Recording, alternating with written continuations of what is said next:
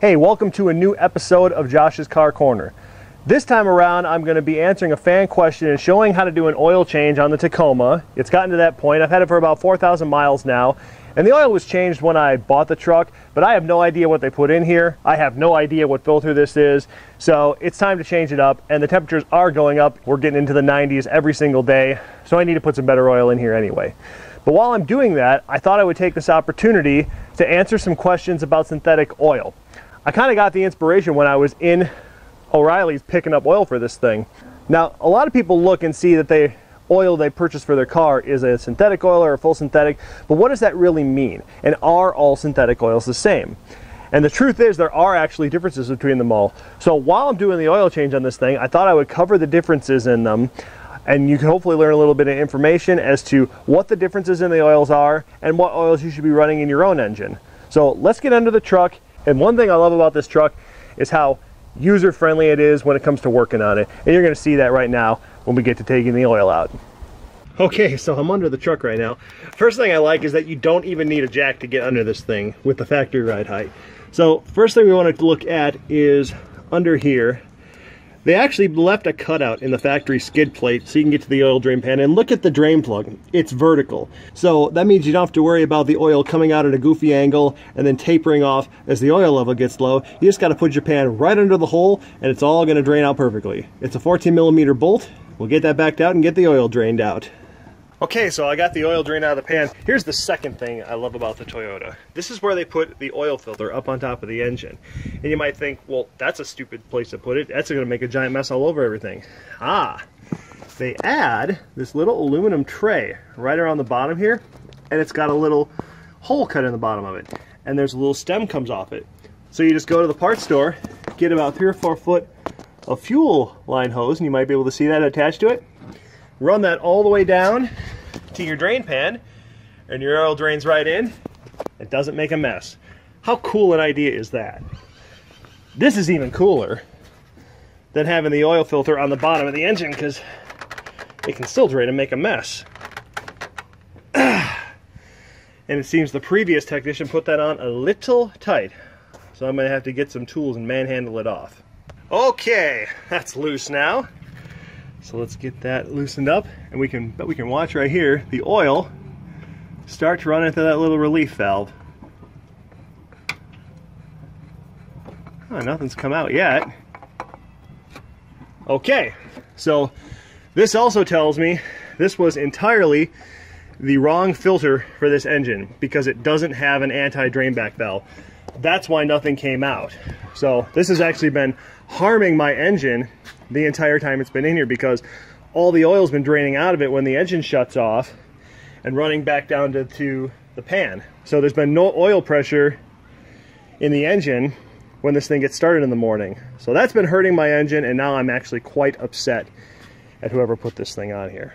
But we're going to fix that now with a proper oil filter and a little explanation of how synthetic oils work.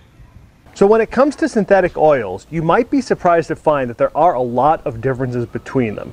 And the first thing that you want to know is there's actually 3 different classes of synthetic oil. Group 3, Group 4, and Group 5.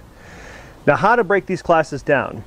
Group 3s are classified as synthetic oils, but they're actually made from crude oil.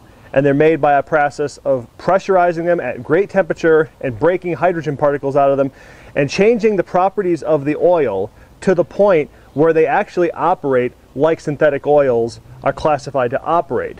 But they're made from crude oil, so they're mineral-based oils. There's actually a big lawsuit that happened a few years ago where Mobil actually sued in the United States Supreme Court to get their synthetic Mobil 1 oil classified as a full synthetic oil. Because it's made from crude oil, the law initially said that it couldn't be classified as a full synthetic oil because it's made from crude oil.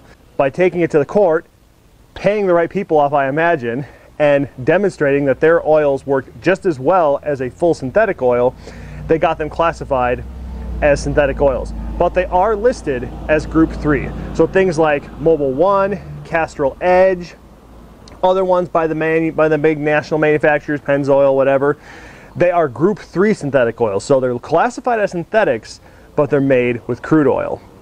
Doesn't mean that there's anything wrong with them. They work just fine. As a matter of fact, I still run Mobil 1 in the GTO and have done ever since I bought it. It was good enough for GM, it's good enough for me.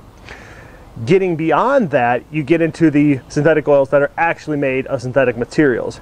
There's the Group 4 oils, which are made, and I want to pronounce this right, out of polyalpha olefins. And it is a synthetic particle, and it is comprised of I don't know what to get to polyalpha olefin, but it is a full synthetic oil that is manufactured and produced from synthetic materials. Now, getting beyond that is the Group 5s.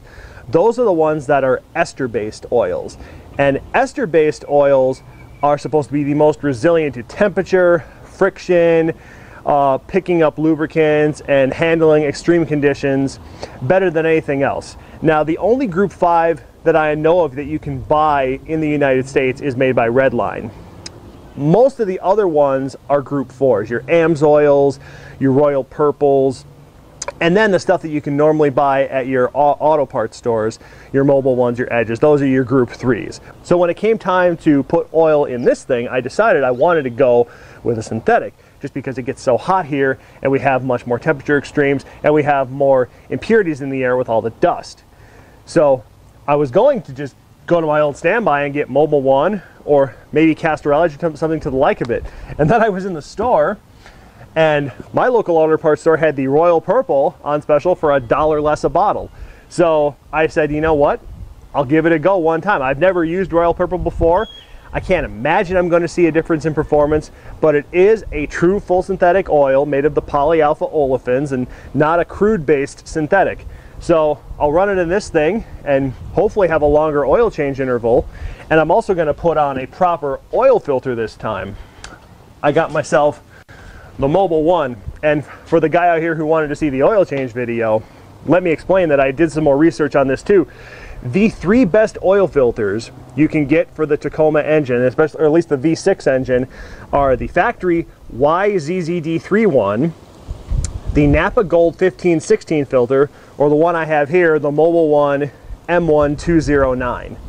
They are the best because they have the biggest amount of filter material and the correct anti-drain back valve to work with this system, so oil stays in the filter, so when you go to start your truck in the morning, it has oil and gets pressure to everything right away. And there was an extensive test done on Tacoma World by one of the forum members there. He tore apart every single filter you can get for one of these trucks and looked at them in detail as to how big the filter material was, whether or not they had a good anti-drain back valve, how well were they built, were they easy to get apart, were they glued together and put together pretty well. And he found that these are the 3 best based on filter content. Toyota's the best, the Napa Gold has the 2nd most, this has the 3rd most. So you can get the factory Toyota filter. You can get it on Amazon too if you don't have a local nearby dealer. And you can order them in bulk too at a discount.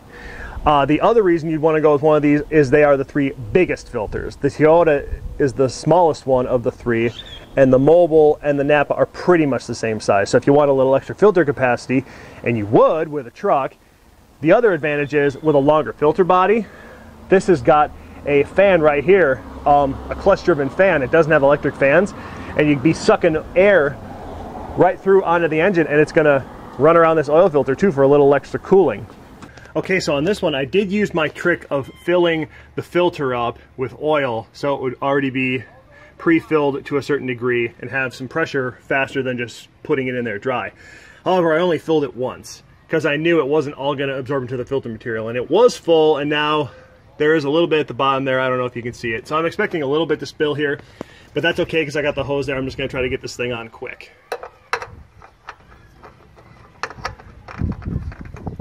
And lost a little bit, but not too bad. And as I said before, you don't have to gun these things on really tight. They just need to be snug because they are going to tighten up over time. Okay, well, the oil has been changed successfully. The one comment I can make about the Royal Purple right off the bat is that it is really hard to see on the dipstick because it is so clear. I know it looks purple in the bottle and it looks purple when you pour out, but once it gets on that dipstick, it's transparent. So you got to look for that really shiny film, but it's there and everything looks good. And one thing I'm noticing right away with the proper oil filter on there with the anti-drain back valve is the oil pressure light isn't staying on for a second or two once I start the engine now. Hey, one more thing I want to mention. I've decided I'm going to do my first fan live chat on the show. It's going to be a live YouTube web chat that's going to be taking place Tuesday, April 17th at 6 p.m. Pacific time, 7 Mountain, 8 Central, and 9 Pacific. I'm going to go for about an hour, and I'm going to basically answer questions you guys have of me. So if you've always wanted to ask me something, get on at that time, ask me questions. I'd love to get a discussion going about things if you have some questions. I might learn something from you, you might learn something from me, and let's just get a general chat going about GTOs, Holdens, LS cars, Toyota pickups, whatever you want to talk about. And that's going to be Tuesday, April 17th, so look for that. See you next time.